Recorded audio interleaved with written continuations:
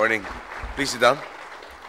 Secretary Cesar Purisima, Mr. Jose Nunez Jr., Mr. Francisco del Rosario Jr., Mr. Simon Paterno, officers and employees of the Development Bank of the Philippines, scholars under the Development Bank of the Philippines Endowment for Education Program, fellow workers in government, honored guests, ladies and gentlemen, magandang umaga po sa inyo lahat. 65 years ago, the Development Bank of the Philippines emerged from the darkness and horror of the Second World War with a clear mandate to provide tangible, practical, financial support to those Filipinos who needed it. A pillar, so to speak, that would provide a firm hand to people as they rose from the rubble of war. A baker whose property was destroyed might have been given a fresh start by the DBP. A farmer who had his crops ruined might have been allowed the seeds of a new beginning by the DBP. Fast forward to 2010. When we assumed office, we found the DBP as one of dozens of government institutions that had been victimized by an administration fueled by self-enrichment. Leaders who were supposed to be exemplars of integrity fell prey to a system where connections were capital and patronage was king. For example, from the investigations of the Senate's Blue Ribbon Committee and Committee on Banks, Financial Institutions, and Currencies, we hear of very troubling transactions. According to Senator Sergio Mena, during the previous administration, a company with only $2 as paid-up capital received a $90 million loan from the DBP. Upon further investigation, it was found that the loan was processed even when the company was yet to be named. How does that happen? How does a bank approve a loan of that magnitude to a company that is worth next to nothing? Deals of this type had become the dirty secrets of a privileged class of bank patrons who bullied their way over the hundreds of decent and competent DBP employees who wanted to do the right thing. It was a decade in which the real bosses of the DBP, the Filipino people, were shoved out of the way in favor of a privileged few.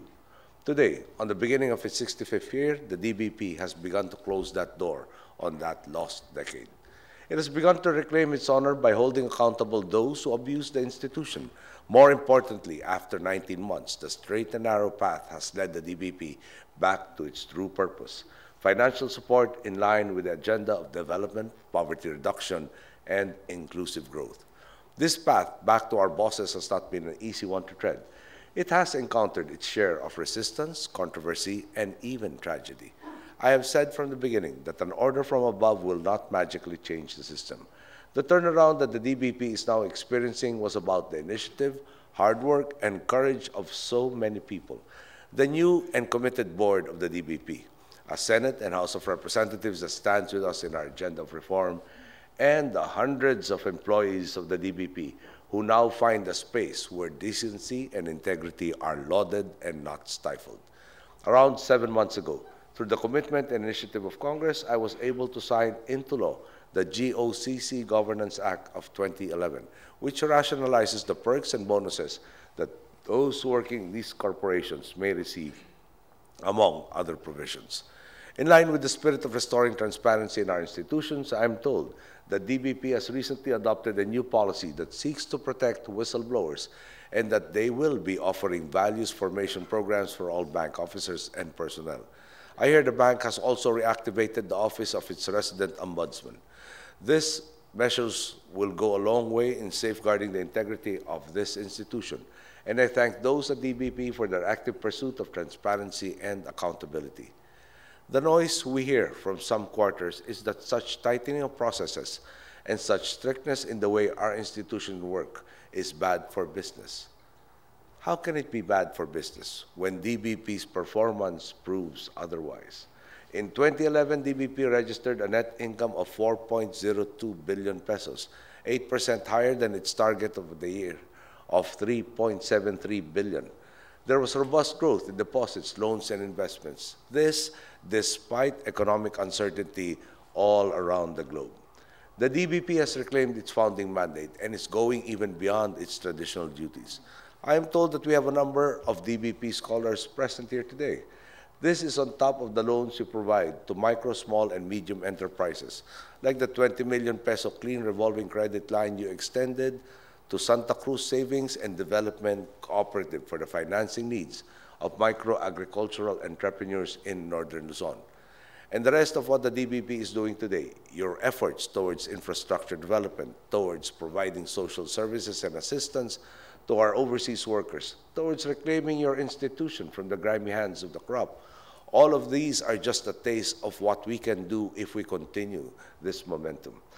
These are proof of what we have always believed in. Good governance pays dividends. It fosters confidence in our institutions, attracting more investors and establishing a system of predictable outcomes and stability. Those who fall in line, follow the rules, and work hard will get to their goals. Those who break the law will be held accountable. This creates an economic environment that is less prone to risk and is more profitable, which redounds to more jobs, a more empowered consumer base, and more opportunities that make the gap between rich and poor more bridgeable. The hard work continues, and today I want to say to the employees of the DBP, as much progress as we have made in the past 19 months, all of us, from those in the boardrooms to those manning the tellers' counters, must strengthen our efforts at good governance. Your jobs are especially important. On your shoulders lies the fate of the development projects for our countrymen, those in the margins, those from far-flung provinces, those who see their lives changing for the better because of the money you loan, those who are investing their future on that one small, reachable dream. All of them rely on you. Always keep in mind that above and beyond the bosses in your office and in government, myself included, we are all serving a greater boss, the Filipino people. Let us strengthen our efforts to extend more relevant, practical, and direct financial assistance to individuals and institutions that do not have ready access to the private financial sector. We need to focus not just on remitting more profit, but on ensuring that growth is indeed truly inclusive. And to the dregs of the old system, who might still be holding on to their ways, despite my express direct order to tread the straight path. To this, please do not test me. I can be a patient man, but my patience has its limits, especially for those who stand up as obstacles to reform. Keep this in mind, especially for the next year, which will be more challenging and more important. We will be continuing our pursuit, conviction, and punishment of those who have done wrong. And we will make certain that the fruits we have picked along the path of good governance redounds in tangible ways to the benefit of the Filipino people. This bank is in the front lines of the struggle to show that integrity, honor, selflessness, and competence can and will free our country from the shackles of poverty. Thank you. Happy anniversary. Good day.